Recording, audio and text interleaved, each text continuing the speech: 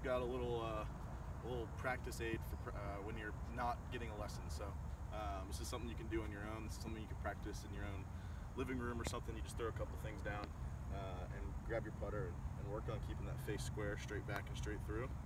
So you just want to aim it at the hole. Nick here, didn't make it here. Let's give it one more try, Nick. But it's really important in between lessons to keep practicing. If you say you got one lesson a week for a month, boom, there it is. Say you only have one lesson, a week for a month. That doesn't leave a lot of room to better yourself. So it's easy to get frustrated if you go lesson to lesson and you don't see much improvement. So getting out to the course on your own and practicing some of the things you learned during the lesson is vital to success.